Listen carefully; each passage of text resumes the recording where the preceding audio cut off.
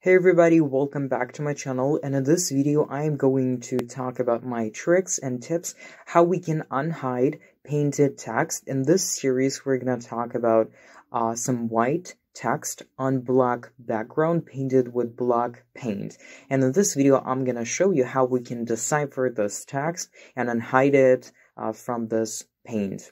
So if you're interested in this topic, please continue watching. Don't forget to like, hit the bell button to get notifications about my new videos, and also subscribe to the channel. Let's go.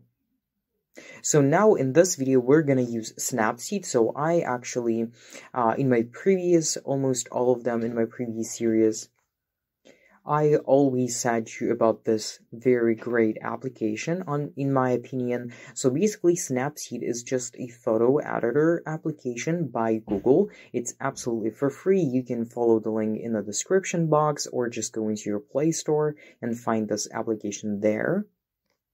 It's absolutely for free and absolutely easy. So now I'm going to use this application. So we're going inside, just pressing on it. Here you will see this plus, which is called tap anywhere to open a photo. So we'll press here and choose whatever photo you're interested in. So currently I'm interested in this one. So as you can see, white text written on black background and at the same time painted with black marker or some color, etc, etc.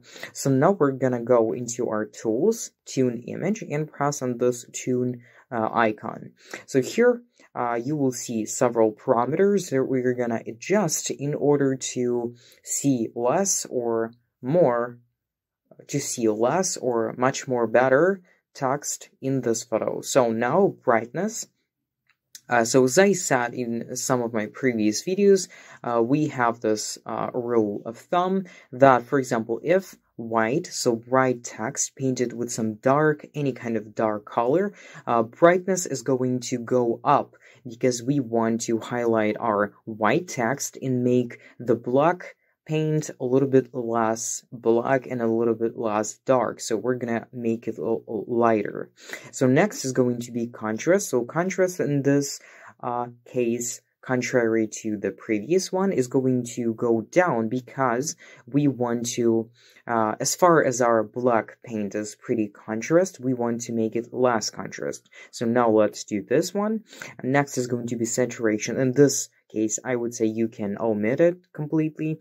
Next are going to be ambience and highlight. So in this case, I suggest you to increase it to maybe even maximum in order to start seeing white text, in order to highlight white text and not mix it with the black colors all around it. So we're gonna increase it to the maximum. Yeah, as you can see, we now can see some of the text. And shadows. So shadows, we're gonna make it a little bit more in order to see our text much better.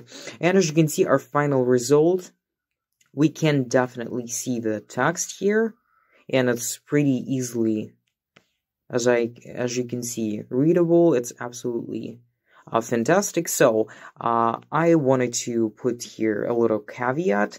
So basically your result may even be affected by, for example, quality of your photo, or maybe how many layers of the paint were actually painted your text. So basically, consider all these facts, and with all of them, you might already predict your result. And I hope that this video was really helpful for you. If you enjoyed watching, please don't forget to like, hit the bell button to get notifications about my new videos, share with your friends, and subscribe to the channel.